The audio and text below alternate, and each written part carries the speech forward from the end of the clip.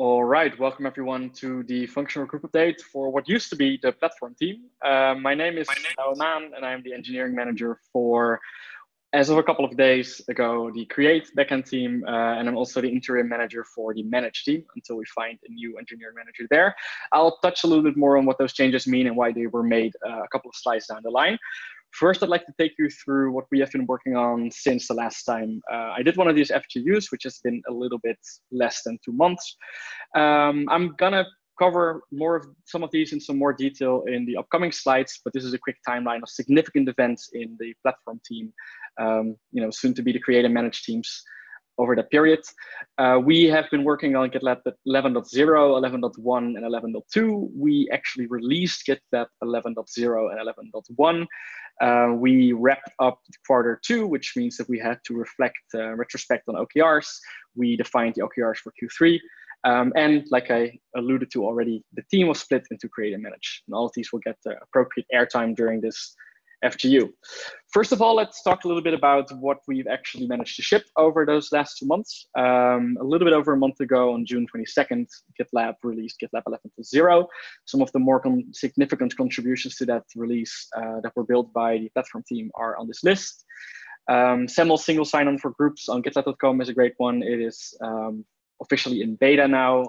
Thank you, James Edwards-Jones.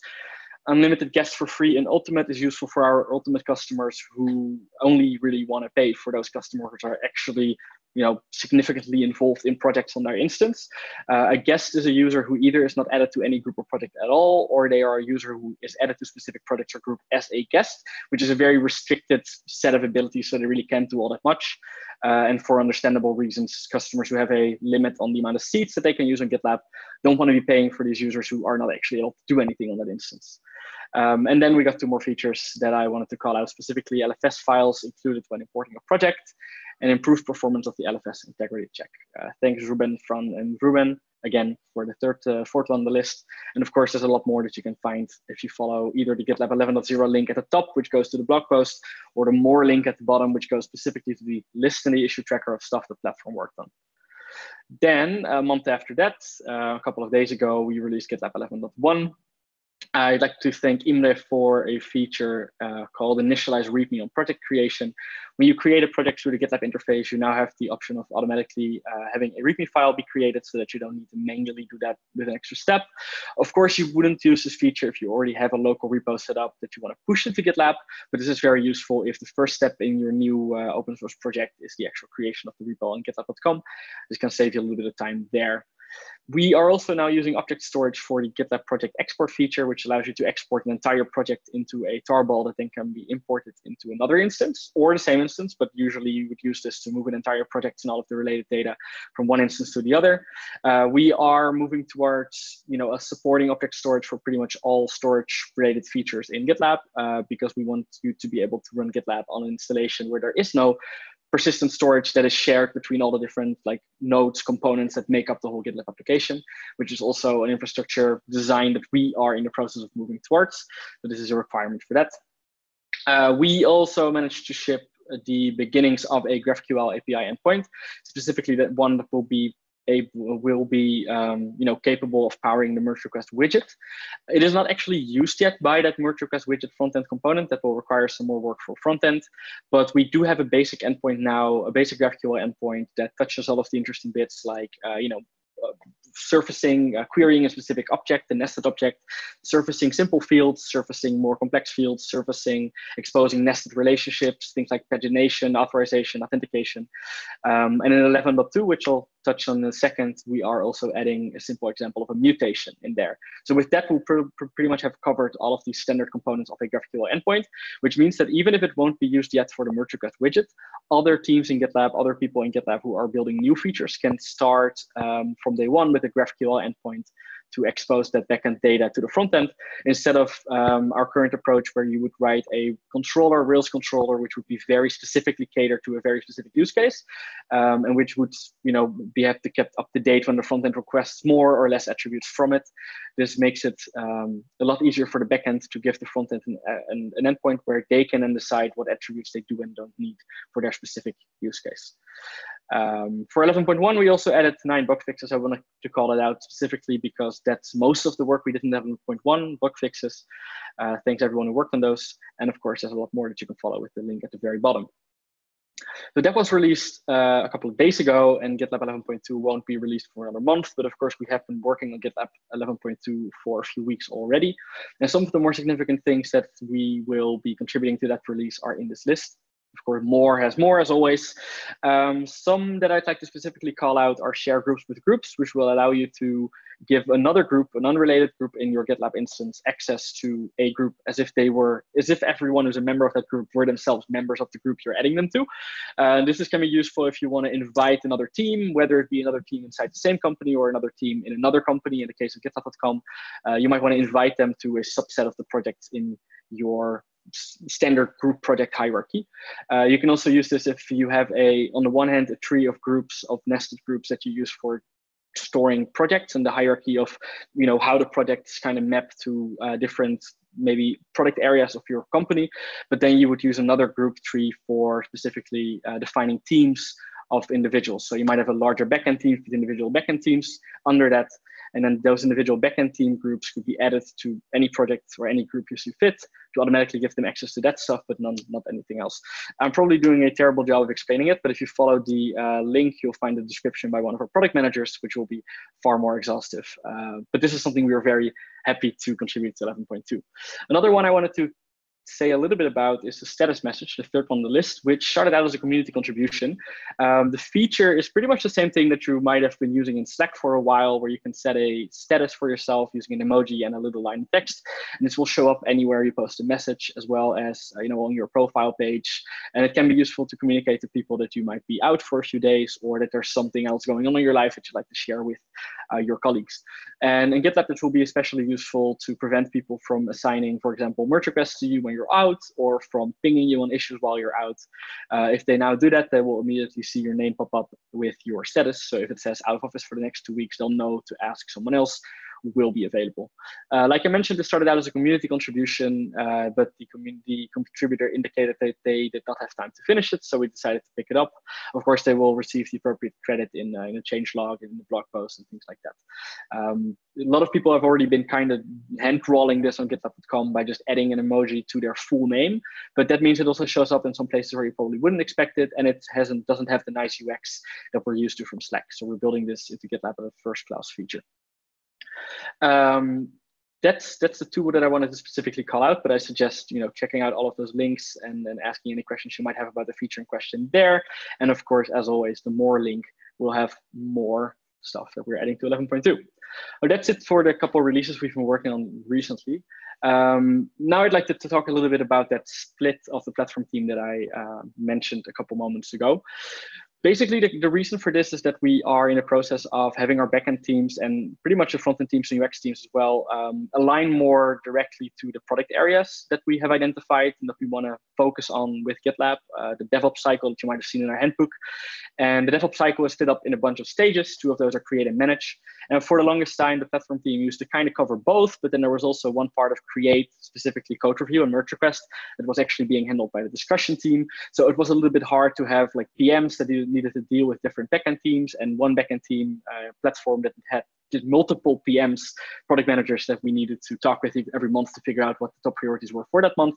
It was kind of hard to make sure each product area had enough people assigned to work on stuff in that product area each month, because there were just too many people involved for too many different product areas. So we're streamlining that a little bit. For 11.2, nothing changes because this change wasn't made until after 11.2 development already started. But with 11.3 and on, the people in the create team will specifically be focusing on that functionality that falls under the create step of the DevOps cycle. And the same thing will be the case for manage with their respective product area. Like I mentioned earlier, I will continue to be the engineering manager for the create team, and I'm the engineering manager for the manage team on the interim. We are in the process of hiring engineering managers, both for the manage team and some other teams that are in need of one.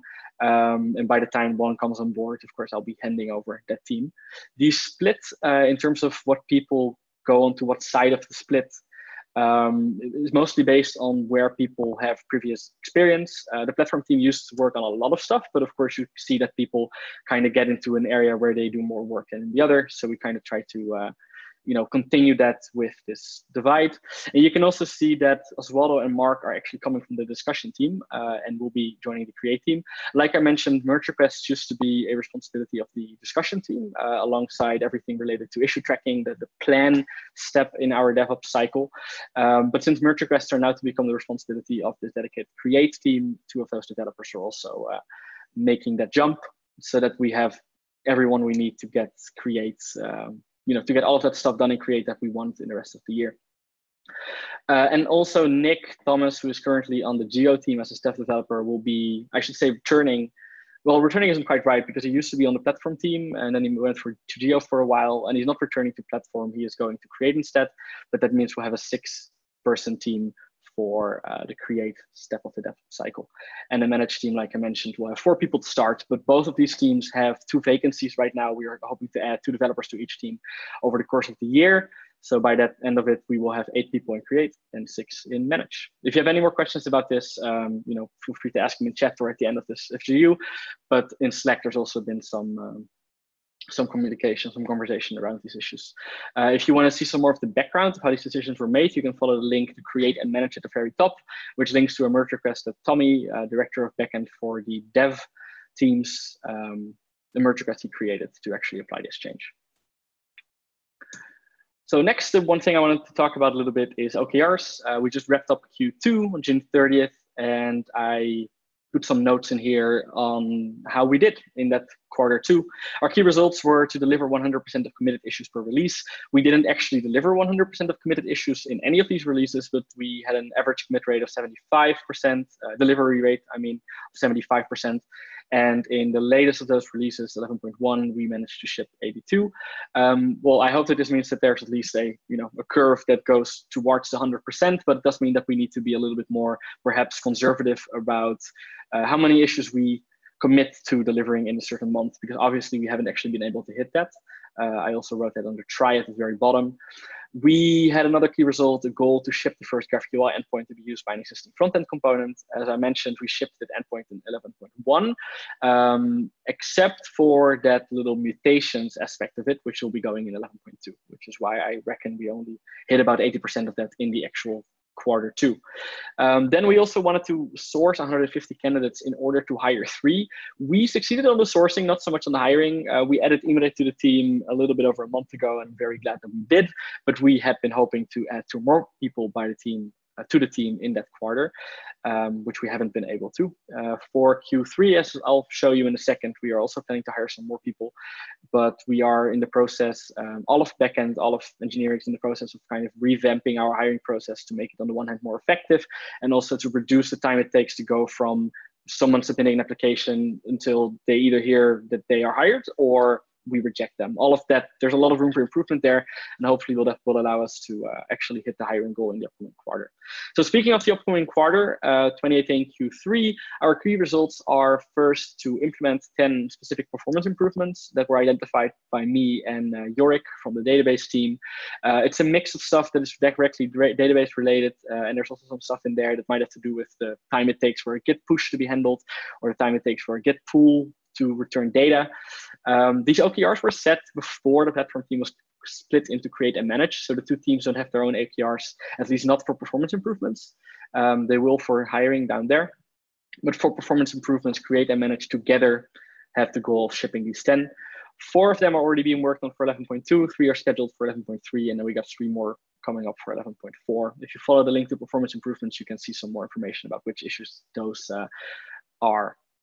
We also have a goal of preserving 100% of the error budget. I don't know yet how we're doing there, since we haven't actually released anything new in this month, or at least not something that was actually built in this month. But you can follow the link to error budgets if you want to read a little bit more about what that means, what the idea is there. And then, like I mentioned, both the create and manage teams have their own hiring goals. Like I mentioned, both teams have 2 vacancies, but those are 2 vacancies that we plan to fill in the coming 6 months of the year, so Q3 and Q4. In Q3, we really want to add 1 person to each team, and to help us with that, we have already sourced 25 people 50 in total for both teams. We don't source specifically for create and manage because the requirements in terms of tech skills and experience are pretty much the same. So across backend, we've sourced over 100 people, and 50 of those I was responsible for. All right, so that's everything we've been working on for the last 2 months. If you have any questions about that, you'll get a chance to ask those in a sec, because I'd also like to quickly give you an idea of what we plan to do before we speak again 2 months from now. Of course, we're going to be building both GitLab 11.2 and 11.3. So by the time we speak again, I'll be able to tell you a little bit about what we've contributed to those releases. We'll also be going to the GitLab Summit in Cape Town. We'll be there for a week, but of course, a lot of people are adding vacation before or after, and there's some people who need to travel for 30 hours upwards. So 11.3 is probably not going to be the biggest release in terms of number of issues or output, but we're going to make sure it's a good one, because it will, of course, be very nice to be able to work on some of this stuff together from Cape Town as well. But it's not going to be a week where we're just going to be sitting behind our laptops doing what we otherwise would have been doing at home. So you'll probably see that reflected in the actual 11.3 release. But I'll touch on that in the next FGU. And then, of course, just before the next FGU, we're also going to kick off development of GitLab 11.4. If you want to know what's going to go into GitLab 11.3 and GitLab 11.4, I suggest joining the kickoff that we have on the 8th of August and 8th of September. You can find the link on this page. I linked the word kickoff. That's it for the past 2 months and the upcoming 2 months. Are there any questions about any of what I've said? If not, I'm going to count down from 10, 9, 8, 7, 6. Oh, this is exciting. I said. I think it feels weird interrupting someone in a countdown. So I do a countdown. I do a silent countdown, like 10 seconds for questions or something. Good point. And try to keep it at 10 minutes, so people feel almost obliged to ask a question, because otherwise it's too short. Because if you get one question, you tend to get more. Yeah, that's a good point. And just to comment on that, we used to do these FGUs, I think, every 5 weeks, but now we're on a once every 2 months schedule, which means that you'll want to say more about those past 2 months, which of course increases the time it will take to go over all of it. At least that's an issue that I ran into, but that's something to discuss elsewhere and resolve. You know what? I was able to read your slides much faster than you were able to read them out. So just write it down. Whatever you have to communicate, write it down in the slides, but don't feel obliged to read your slides. Every single person working at GitLab can read. I'm glad. Yes, that's true. So it's totally fine to have them read. I was wondering, for the managed team, you list both Jeremy and Andreas as a product manager on slide number 6. I think Jeremy is officially the PM for manage, and one of the goals was to have 1 PM per team. How does Andreas factor into that? I thought he was on Geo. I gotta say, I'm not completely sure what the latest status is there. Initially, Tommy, I, and Eric, and some others had proposed to split platform into what would be 3 teams: create, admin, and share, as I'm sure you're aware. And then kind of admin would have Jeremy as a PM, and share would have Andreas, and then they were merged. And I'm not completely sure what that actually, what the accompanying change was on the product side of things. When I last talked about it with Jeremy and Andreas, it seemed that Andreas was still handling some of the issues that are now part of Manage. I'm not completely sure what the latest status is there from a product perspective. Okay, so the product categories page, which is the canonical page and should be the single source of truth, lists only Jeremy as for the manage. So I think Andreas, although he might have some work in progress, that's still there, but he should be gone off and do other things than work with the managed team. And there was, maybe it's good to detail this, there was some concern with the managed team that it was too much, because it's a pretty broad scope. On the other hand, currently, there were 2 people working on all the things in the managed scope. So we had this, on one hand, we thought, wow, the managed team, they have to do so much. On the other hand, hey, if we look at who's actually doing the work, it's 2 people. So we figured, based on that it would be appropriate to have 1 product manager and 1 team for the entire scope of managed things. Yes, it's broad, but on the other hand, if you look at who's doing it today, it can be done by 2 people. So even though we may quadruple the number of people working on it to about 8, that is still one team, and one PM should be able to supply them with issues. Right. Thanks for that clarification and expansion on the managed team. I think no other questions have come up, so thank you, Sid, for yours, and everyone you get 10 minutes back, and I'll see most of you in the team call. Cheers. Thanks.